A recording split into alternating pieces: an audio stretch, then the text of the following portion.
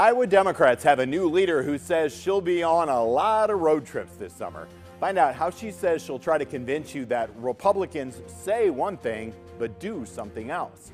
Plus, he is an elite athlete in Iowa, but he faces two challenges that have nothing to do with his fitness: finding workers and parts. See how he tries to overcome them both to keep his business going in 2021.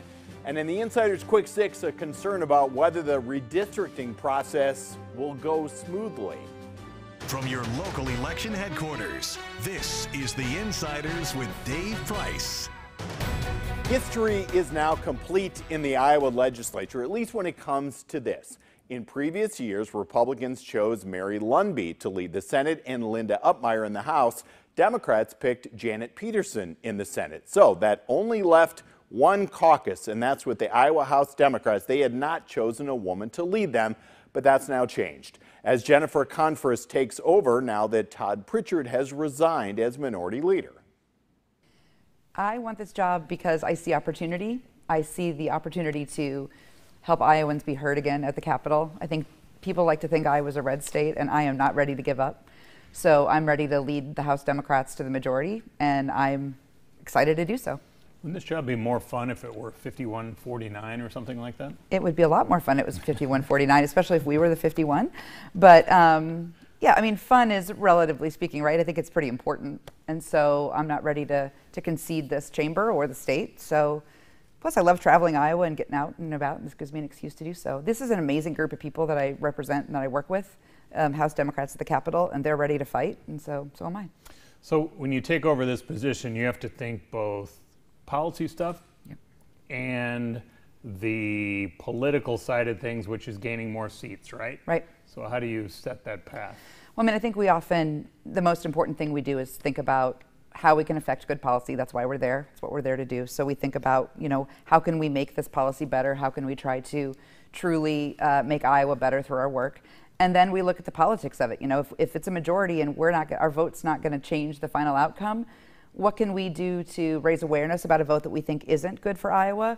Or can we do to take votes that we think speak directly to what our constituents want and need? So it's really not that, it can be pretty intertwined actually, because policy and politics do live quite closely together up the Capitol. You're making the point that some of the message you want to share with people is that Republicans run on certain things, and when they get to the Capitol, they are passing other things. What do you mean by that? I mean, it's been a frustration of mine since I first ran for office back in 2015 and 2016, that the things that Republican candidates talk about at the door are very different than the things they do when they get to the Capitol. And it could be things like saying at the front door, we all agree we need better health care, we need better child care, we need to make sure that small businesses are taken care of at the Capitol. But then they get here, and what they do is they listen to special interests and they make decisions behind closed doors that have nothing to do with those issues. They might dance around the sides a little bit, but the things they prioritize when they're here are different than the things they promise at the door. Wouldn't they say Democrats listen to special interests, and just that term is in the eye of the beholder? They could say that for sure. We have proof that they're listening to special interests because a lot of the bills they've done have special interest marks all over them. And so, look at the elections bill, for example. We know for a fact that outside groups played a heavy hand in making it harder to vote in Iowa. That's who Republicans listen to, not the Iowans who showed up at the Capitol and said, I don't want this bill. The governor said that her ultimate goal would be to get rid of the personal income tax. Could you support that? I heard that today. There's a lot of questions I have with that, particularly when we're saying on one hand, look, the state has just decided to take on mental health, the entire mental health system in the state. State's going to take it over and fix mental health in the state. Meanwhile, we're going to cut the budget by about 55%. I'm not sure that those two things can connect. So my question is, what gets cut? Or do the taxes just get passed on to property owners, right? I mean, Iowans expect a certain level of service from their state government. And when you're talking about cutting the budget by 50%, I think that we have a lot of questions to answer before we get to supporting that or not. On a smaller scale, she's saying in 2022 she wants to further push that down, not all the way to nothing, but she wants to further reduce. Is that something your caucus could get on board with? Again, I mean, I think we all understand that, we want to make sure we're paying the minimum that we need to pay in taxes while also getting the services we need from the state. But I want to look at the picture of what our state budget has and what needs to get cut. again, this mental health concern, I mean, mental health is a huge issue. We hear about it all the time. We know it's a huge issue. I see it in my day job.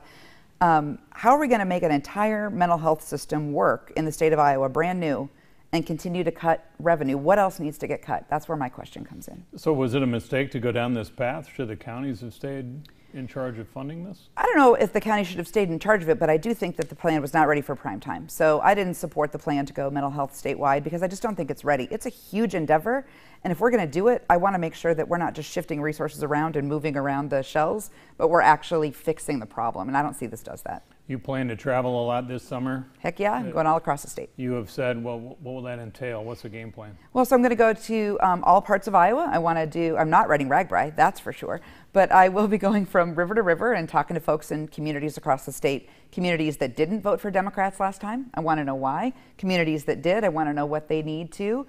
And I want to talk to our legislators, local groups, businesses. I want to learn more about, rural areas of the state so that I can continue to make sure we're supporting them and really listen more than I talk, as all evidence to the contrary from this conversation.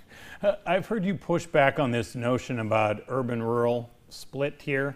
There aren't a lot of you representing the rural areas in the Democratic caucus, but what is do you not think that those have different priorities for the geographical area? They do, of course. Rural Iowa is very different in terms of what it looks like, what the daily life is like for Iowans than it is in urban Iowa. But I think the needs that we have are the same, and we have more in common than we have different, right? So we all want to make sure we can put food on the table. We want to make sure we can send our kids to a good school. We want to make sure we can have a job where we can go on vacation once a year. These things are the same whether you live in a tiny town or in Cedar Rapids. And so I think we can come together and find a lot of issues where we agree if we can just make life better for all Iowans. Does that mean that life is the same everywhere? No, of course not. But it doesn't mean that Democrats, just because we might not have legislators from rural areas all across the state, don't understand and know what rural Iowans need. Where was the disconnect there? Why do we not see, when we map out where you all have seats, why do we see so few both in the House and the Senate? What's happened? Well, I'm working on figuring that out. There have been no shortage of 2020 discussions about what happened in 2020. But it is longer. It's gone longer than that. It is, and I think that a lot of it has to do with the way we tell our story and what we tell Iowans we have to offer. I think when you sit down with Iowans and you listen to what they need and we tell them this is who we stand for, we have a lot more in common than you'd think. And so that's why these conversations I'm going to be having across the state are so important. I want to sit down with folks in rural Iowa and say, what don't you like? What are you hearing? Plus the fact I think that we've been painted, and Democrats have been painted in a way that isn't very accurate, and we need to do a better job of fighting back against that. How have you been painted? As Washington, D.C. or big city folks, and a lot of things that have been out there about whether or not we support the police, things like that. Democrats support the police. Democrats believe in making sure equity is available for everyone. Two things can be true, right? And so that's what we're trying to send the message of. It's not as black and white, and they've really tried to paint us in a national way that isn't true of who Iowans really are. When you're out working this summer and traveling, traditionally, a person in your position would be recruiting candidates for 2022. You still don't know what that redistricting map looks like, so how do you go try to court somebody to run when you can't promise them for which area that person would represent? Aren't you jealous? Doesn't this sound like fun? Yeah. That would be a challenge. That's certainly what we're going to do. I mean, we're going to have conversations. We know that there are communities that will stay together regardless of what the map looks like. We can start having conversations there. We're identifying people by precinct so that when maps get drawn, we can look right away and say, you're in this district, you're in this district based on your precinct, kind of. Our map is just a little busier right now because of all the potential outcomes. So, but look, there are plenty of people out there who recognize that Democratic values need to be represented more at the House, and they're ready to run. We just got to figure out what they're running for and where they're gonna fall. So if somebody stops you and say, well, what are these democratic values? How do you answer that? We believe in making sure that healthcare is affordable and accessible. We believe in making sure that public education is available and as strong as possible for everyone. We believe in making sure that small businesses are strong and thriving in our communities, and that Iowans have jobs that have affordable wages that they can build a life on. She's back in a bit for the Insider's Quick Six, including the politician she most admires. But up next, mastering Ironman but struggling to fill positions at his own business.